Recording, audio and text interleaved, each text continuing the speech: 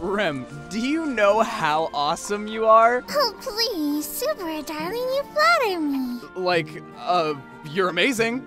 Cute and amazing. Uh-huh. Like, you the man. Shit, what else? Oh, please, Subaru, praise you some more. Seriously, I'm like a fucking bastard down there right now. Okay, listen, Rem, we need to talk. Oh, is it about our future together, Subaru, darling? I've been thinking about it a lot myself. We would have 2 children together, 1 boy, 1 girl, of course, and we name them Rem and Subaru Jr. And if it comes out retarded, we can just call it Amelia. Alright, I'm gonna try and let you down easy. Aw, alright then. Just 1 child will I don't love you. Oh. Really? I think that you're an amazing person. I really do. I just don't feel that way about you. It's absolutely fine. You're free to like anybody you please, Subaru. Subaru.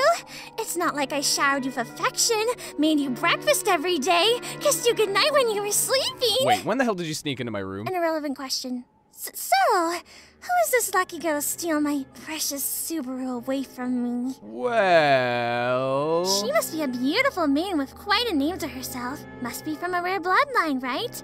Maybe a half-elf, silver hair, or maybe not even her.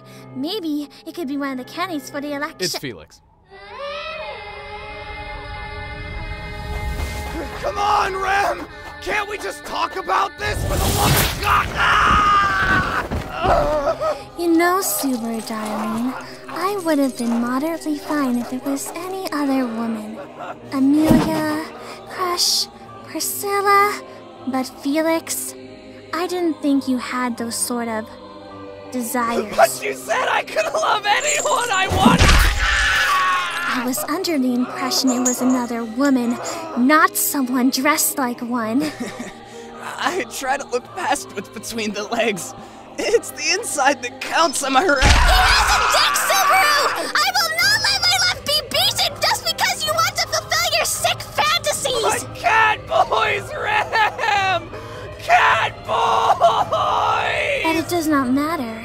If you want to have your pleasure in that way, I can help you in that department instead. Bend over. Rem! No! What are you doing? No, not there! Why aren't you even looming it up? Oh my God!